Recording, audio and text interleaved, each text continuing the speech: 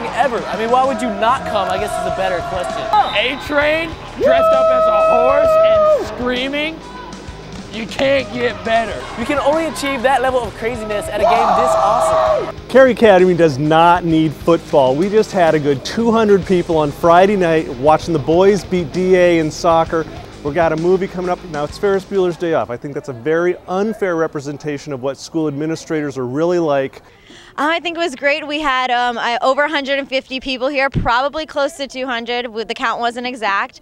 People were out here with their lawn chairs, their blankets. Someone even brought an inflatable mattress to camp out on. I think it was a fun event for everyone.